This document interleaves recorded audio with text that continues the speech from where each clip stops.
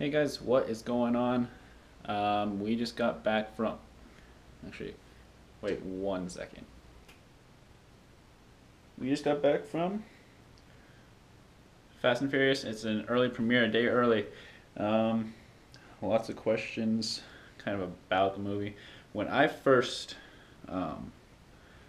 actually heard about them making a Fast and Furious 8, obviously there's a lot of kind of doubts as if it wasn't going to be as good as all the others, just because, first movie without Paul Walker's character, and just kind of moving in a different direction. The movies have definitely changed a lot since the beginning of it. The first one, it starts out as Paul Walker just jumping in there. He just tunes cars on the side.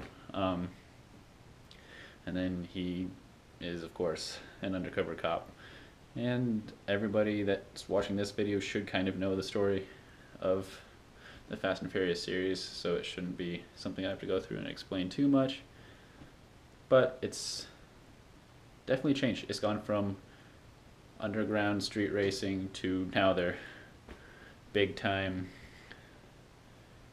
terrorist fighters, basically, is what they are. But Fast and Furious 8 was different, but it's more of an action movie now. Most definitely. It's not based around the car culture. Cars are still a vital part of the movies, but at the same time, you aren't focused on the races and all that stuff. But they definitely did a fantastic job with this one. Everybody's seen the trailer, and we all know Dom flips. Dominic Toretto just went rogue. You gonna turn your back on family? And everyone's like, "Wow, what's he doing? La Familia, all this stuff."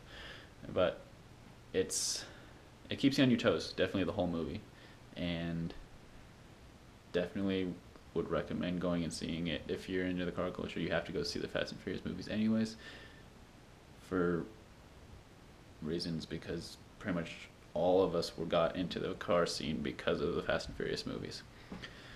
So it was definitely worth the money to go a day early. Got a sweet shirt out of it. Wasn't expecting that, but they're gonna keep.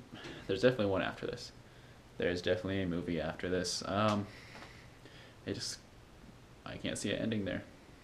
I think Universal Studios has definitely built quite the franchise off this series of movies, and there's no way they can stop on that one. So thank you guys so much for watching. This video is a little quick one today, but I just wanted to get this videoed and uploaded so that you guys see it the day that the movie actually comes out into theaters. And you guys know the drill. Like, subscribe, comment down below what your thoughts are on where the movie is going. The movie series, the franchise is going with it. And once you guys see it, leave comments about what you guys thought of the movie itself. Thank you guys so much for watching. Catch you next time.